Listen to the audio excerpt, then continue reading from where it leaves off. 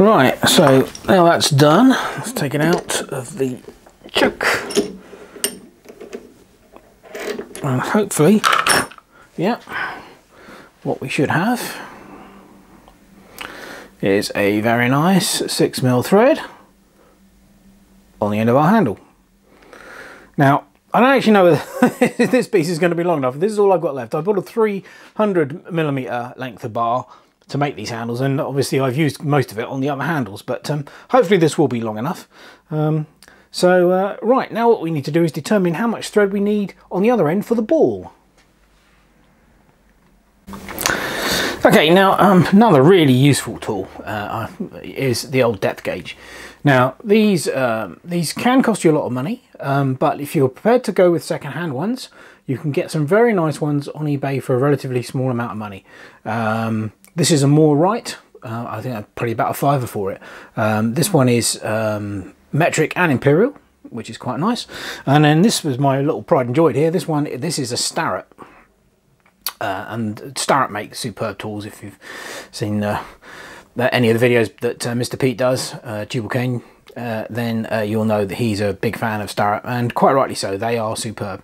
The Starrett one is just imperial, but we're going to use the more right one for this job because, well, it's I really want it in metric for this. So very simple to do this. You just stick that in the hole and slide it up. So that's telling us that we've got about 12mm. Let's go down 12mm. Yeah. Nope, I'm lying. 22mm. Right. So, well, we don't want it to go all the way in, so I would have thought 20mm would be more than enough thread depth. So we'll set this to 20mm, and then we can we will mark on the other end of our metal rod there how deep we want the thread to go. Now, first of all, I need to work out whether that's going to be too long as it is. But I don't think so. That's probably going to be about right once the ball's on there. I don't want this handle to be any longer. It's long enough, but it's just much nicer to use with the ball on the end of it. So yeah, so we'll go with this piece, and I'll now cut the thread on the other end. I'm going to do that off camera because you've already seen me do this end, and it's exactly the same process. So and then we'll come back when the handle's done. Okay, here's the other end, which I've just finished threading, and let's see whether the old ball will fit on the end of it. Which one? Yes, lovely job. Let's come back up that.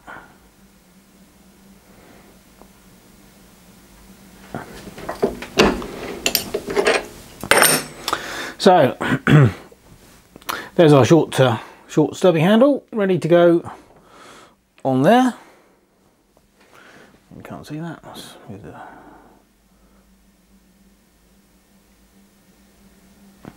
Ready to replace that one, like so, on there. So the handle's done, but we've still got to take this off. Now there's a grub screw on here which I've loosened off, and I've actually had this off already, but I will warn you, it is pretty tight. There we go. So that's the actual item. I did actually have to persuade it gently with a copper hammer to get that off initially. And now what I'm going to do is we'll take the handle off. I'm going to put this in a vise and just file a nice flat on there so that the new handle will have something to bed down against properly. I'll do that off camera. Okay, well there you go. There's the turret with the flat fold on it. Now you don't have to go mad when you file flat on it. Just something that's big enough for the handle when it screws on to tighten down onto. See, that's more than enough that there. So we'll slide this back on.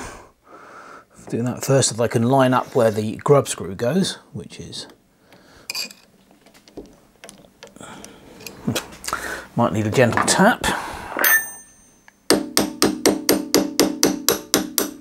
There we go.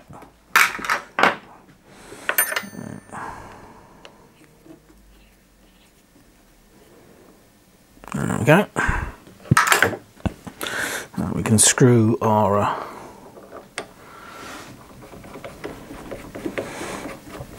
new handle into position, and there you go.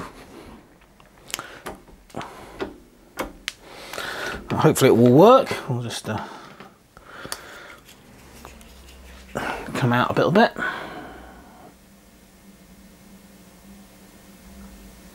There we go. Let's get the there we go. Much nicer than the original handle.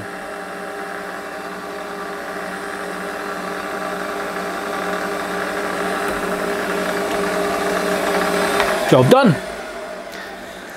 So you will obviously end up with quite a collection of these things. In the time, I'm not going to throw them away. I might find some use for them. You never know. But anyway, there you go.